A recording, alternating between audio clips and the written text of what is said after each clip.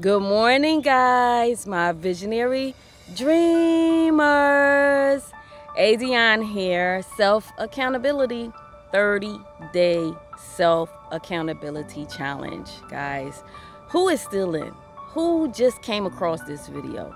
I'm gonna need y'all to go back and look at the other videos and challenge yourself to join in, you know what I mean? Because this mission is for us to become better versions of ourselves through these little challenges. So today's challenge is a very, very, very important one. Time management. I know I'm not the only one that falls short of time management. You know, you set out your plans for the day and sometimes it just don't go your way. You know what I mean? But how is it that you can get back on track? How is it that you can plan better? One way is actually get the old school calendar and let it hang on your refrigerator, or either print out a calendar from Google Docs, or Google Docs or whatever, or Word, that's what I want to say. And print you out a calendar and put it on your refrigerator, because you got to eat every day, right? You go to the refrigerator maybe a couple of times a day, sometimes more than others. But right on there, you know, your plan for the week. And if you fall short, then carry whatever it is you didn't get a chance to do to the next day or the next week, or however you need to do it. One thing that helps me out, and I learned this when I was doing mortgage, when I was a loan officer, and it was very, very helpful, and it still helps me today, is you set your plans, right? Your intentions on how you want your day to go. You write it down. I date everything. Everything that you write, date it, because you want to see your progress and you want to see the things that you have accomplished throughout the years, months, or weeks. Okay. You know, you date it. And at the end of the day, this is what I do. And this is a part of affirming so that you can get better.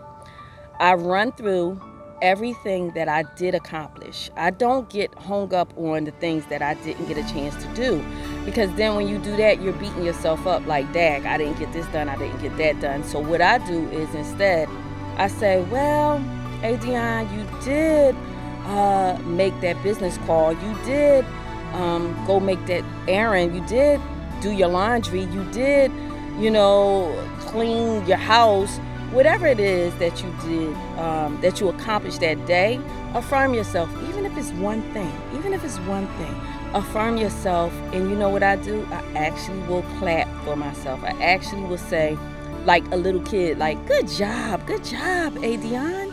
That is you affirming yourself and making you feel good that you did accomplish something today. You know, whether it's one thing or many. But the point is this: when you affirm yourself, that means you're giving gratitude to your accomplishments and to your efforts, guys. And when you could give yourself gratitude, doesn't that feel good? When other people tell you how, you know, they appreciate you.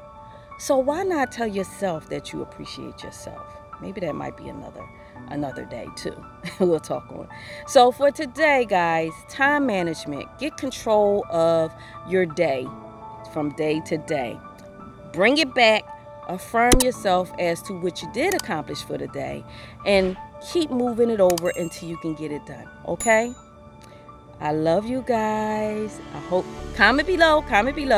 How is this self-accountability challenge helping you? I know it's a lot, but these are things that we could do throughout a time. Comment below. Let me know how you making out. Okay, guys? I love you guys. Peace.